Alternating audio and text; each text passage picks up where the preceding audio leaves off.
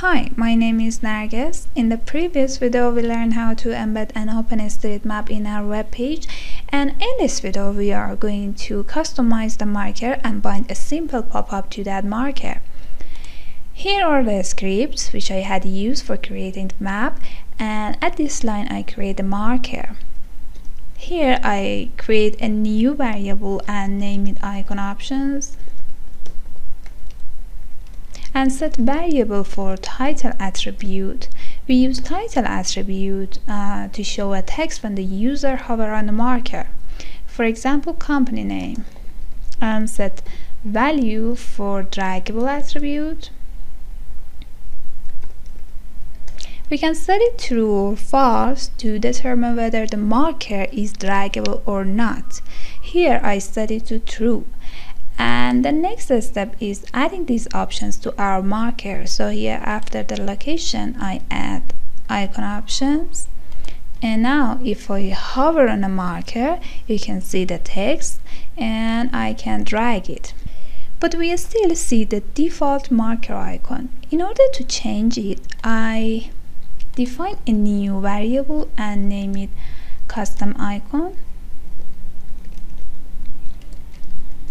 And set value for icon URL. The value should be the URL for the icon image. It can be relative or absolute.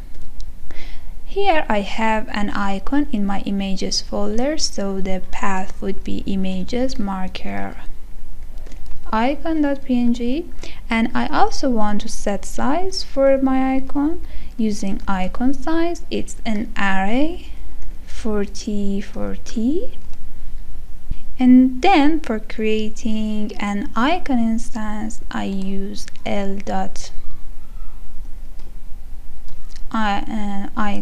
and pass this variable and store it in a new variable. And finally we should add this variable to icon attribute. Let's see the result.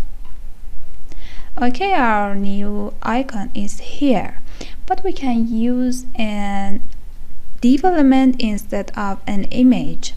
For this purpose, I just copy this line, comment out this line, and we only should change this to div icon.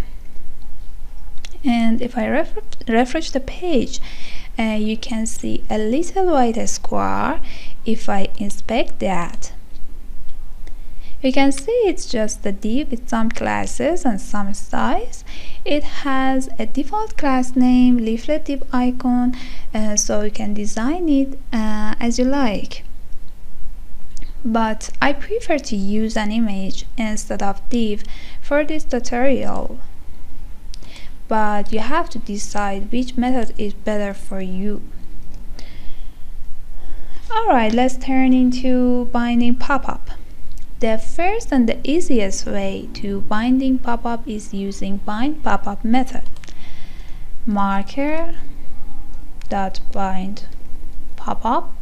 We can put our content here,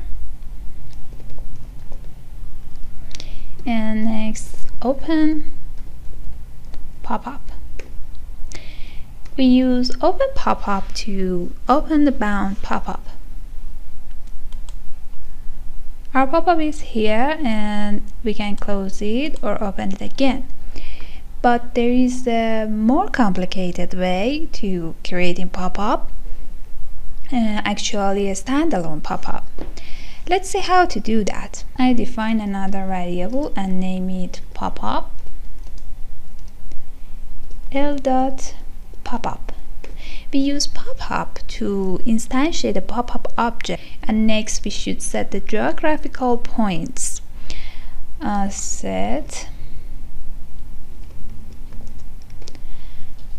use the same latitude and longitude, but they shouldn't be the same.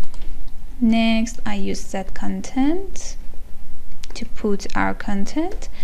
I use HTML to show you that we can also use HTML.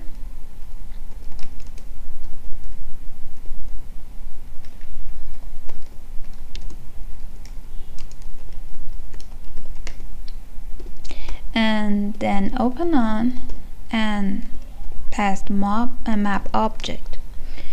The open on adds the pop-up to the map and closes the previous one. Let's if it's work. Okay, our new pop-up, and we're done. Thanks for watching. I hope you have found this video useful.